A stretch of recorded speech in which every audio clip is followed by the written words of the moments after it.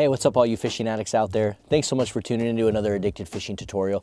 If you're brand new to our channel, do not forget, go down here and tap that little subscribe button. You're gonna find things like educational content and lots of entertaining stuff where we're just traveling around the world and catching fish. So if you love fishing, tap that little green button.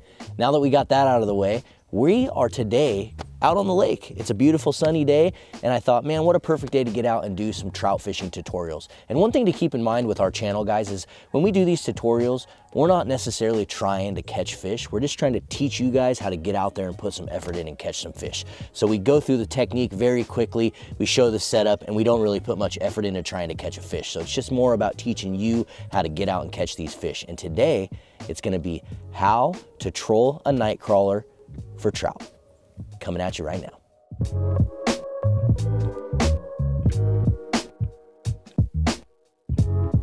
All right, everyone, so when it comes to rods, you really can use anything that you want. I like to fish an ultralight setup. This is an Okuma Guide Select Pro paired with an Okuma 30S RTX, but really any brand that you prefer. We just really love Okuma fishing tackle, and so that's what we're using today, a Guide Select Pro.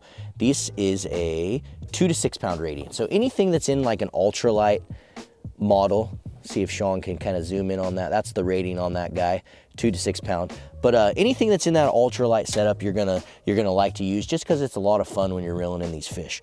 So the other thing that we're doing here is a lot of us out here in the Northwest specifically, we use braid. And one of the main reasons we use braid is we just like the durability of it. And then also, especially when you're trolling like this setup that we're gonna teach you right now, it just cuts through the water a lot better. So you're not gonna have as much drag in the water when you're trolling your setup out there. So we're gonna start with a 10 pound braid, which is a pretty light braid. So we're gonna start with that. And then what we're gonna do next is go to our fluorocarbon. But first, before we do that, what we have to do is you're gonna wanna take a swivel here, and this is going to be your weight dropper. So what I like to do is use these snap swivels just like this, little snap swivel like that, and basically literally all I do is put it onto my line like that, so it's sliding just like that. Then what we're going to do is take a barrel swivel just like that. Small, super small in size. You want to kind of keep everything small here. I like the black as well, just in case these fish are deciding they want to be finicky and you don't want to be distracting them with a gold or a bronze barrel swivel. We're going to tie that on there like so. Okay, so there we go. We got the barrel swivel tied on. We're going to cut that tag end off. It's going to fall on the bottom of my boat, and I'll clean that up later. Just like that. Next, what we're going to want to do is our fluorocarbon. So I'm going to, I already got a nice little section of fluorocarbon already here. So this is 6 pound fluorocarbon. We got about 3 feet there. You can use anywhere from 3 to 5 feet, kind of depending on how finicky these fish are being where you're trying to catch them. So 3 to 5 feet will work.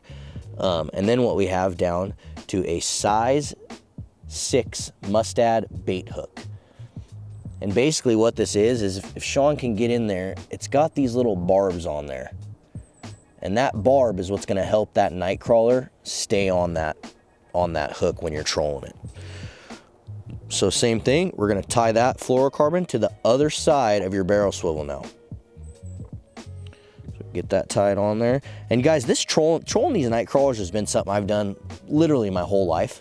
So you can, it's really effective if the fish are wanting to play. Get that tied on there.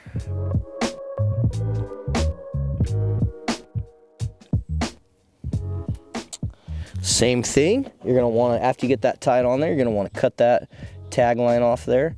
And I just use a standard fisherman's knot, basically wrap 7 times back through itself, seems to hold well. And it's a super simple and fast knot. So then what's gonna happen is this slider is going to slide down and land on that barrel swivel like so. And why we put that on there is for the next step. So let me go down here, and I like to use, these are a Dave's Tangle free weight. And the reason I like to use these is because they clip right on. They have these little barrels that they clip onto. And you want to base your weight based on how deep you think the fish are hanging out. So today I'm gonna go a little bit bigger of a weight here. Let's try this guy. And all you do, and you don't have to use a Dave's Tangle Free. If you want to use a piece of lead, you know, you can hole punch a piece of lead, do whatever you want to do there. But these are nice, like I said, because simply go like this, boom, and they're clipped on. Just like so. And then this slides on your line. All right, so really quickly, just in case I went too fast for you guys there, we got your braided line. You're gonna put your sliding snap swivel on there. That's gonna slide. You're going to clip some sort of weight. Again, this is Dave's Tangle Free, and I think if you guys wanna buy these Dave's Tangle Free, you can get them on Amazon. Just go to Amazon, type in Dave's Tangle Free, and you can find he's got all sorts of different sizes and stuff for steelhead and trout. Then we're gonna affix the barrel swivel on there, down to your fluorocarbon line, to your mustad hook. Now, the fun part. These little juicy buggers. You can pick Nightcrawlers up in any local gas station usually, or local Walmart or sporting goods store or whatever. Now this is so when we're trolling Nightcrawlers, you actually want to use a whole Nightcrawler. So let me show you how this works. Take one out of there. And one thing I like to do, and it sounds mean, but I like to just kind of kill these things and put them out of their misery, so you're not sitting there hooking them as, you know, they're squiggling around. Plus it makes it easier. So literally all I do is I'm just going to take them and I'm going to just put it out of its misery. And what that's going to do is make it so the Nightcrawler's dead, and then also it's going to make it a lot easier to put on the hook so it's not wiggling around as much. All right, so after you killed the Nightcrawler, what you're going to do is you need to attach a second hook to be able to troll this correctly, and also make sure that the fish don't miss it. So what we're gonna do is we're gonna take another strand of fluorocarbon here.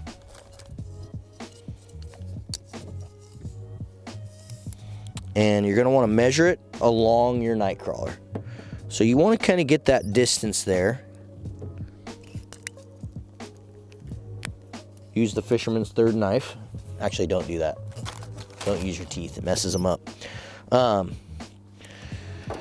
Then what we're gonna do is we're gonna take this fluorocarbon and we're actually gonna attach it onto this other hook. So I'm gonna get a loop started there. And I'm literally just gonna do a couple square knots. These aren't giant monster trout that we're fishing for in this lake, so you don't need to do anything super fancy here. Just a perfect little knot like that.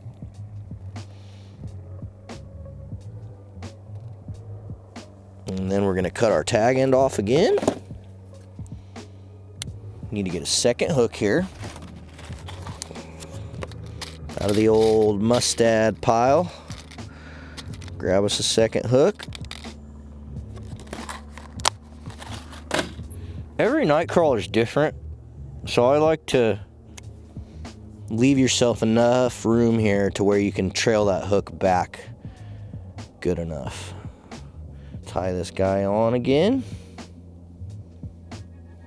using your standard fisherman's knot.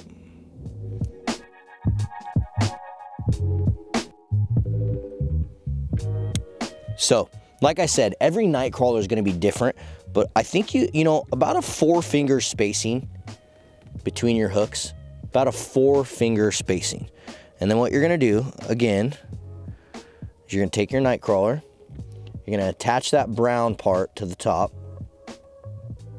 that thicker part of the worm, like so. And then you're going to take that trailer hook and you're going to attach that to the back end of the worm. Just right through the center of the sucker. Just like that. So that's what you have. And then as you can see, you got a little bit of a turn here. So as you cast this out there, or as you troll this out in the lake, it's gonna spin. So let's go take it out into the lake and show you guys what we mean here.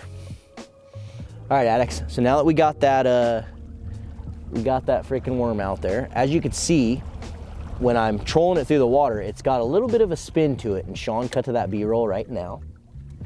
A little bit of the spin to the worm. So basically what we're gonna do is we're gonna let this thing out slowly. You don't wanna let it out too fast. And your weight is gonna be what kind of decides how deep you're gonna fish. So I'm just gonna kind of let it out there You don't want to troll this insanely fast either. You're gonna want to troll it just a decent speed, 1 or 2 on your own mid coda, whatever works best for you. And then what you're gonna do is you're just gonna play with it. Figure out like what depth it needs to be at. I already just got bit, Sean. Something just nailed it. This is a fairly deep lake, so I'm gonna keep letting it out. Let's let some line out here. I don't think I'm really in jeopardy of hitting bottom, so I think the water temperature is a little bit colder right now, so I'm gonna get it down into that zone and just see if we can't get one to bite here.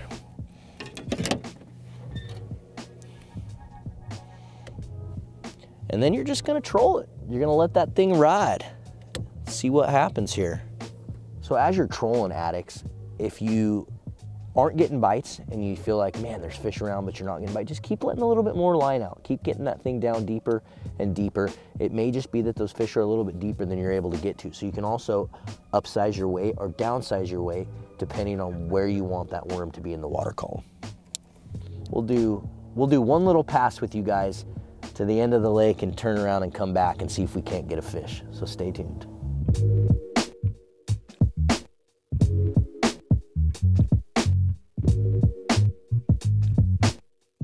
Well, we did a pass down, we did a pass back, the fish didn't bite. That could be a few different things. It could be that the fish just aren't biting, or it could be that I wasn't using enough weight. So when you go out there and you do this technique yourself, make sure you're switching your weights up, make sure you're changing your trolling speeds, and make sure you kind of get right into that zone that you think those fish are gonna be biting in, because if you're not down where the fish are at, you ain't gonna catch them. So we're gonna switch weights out and try again. Thank you so much for tuning in. We really appreciate you guys tuning into these videos, and we hope you're learning a lot. We hope you guys are getting out and catching a bunch of fish yourself. If you guys wanna see more of this stuff, be sure to turn that little bell notification on if you're one of our subscribers. Tap that bell and turn that thing on so you know when our videos are getting published. Thanks again for tuning in. We'll see you on the river.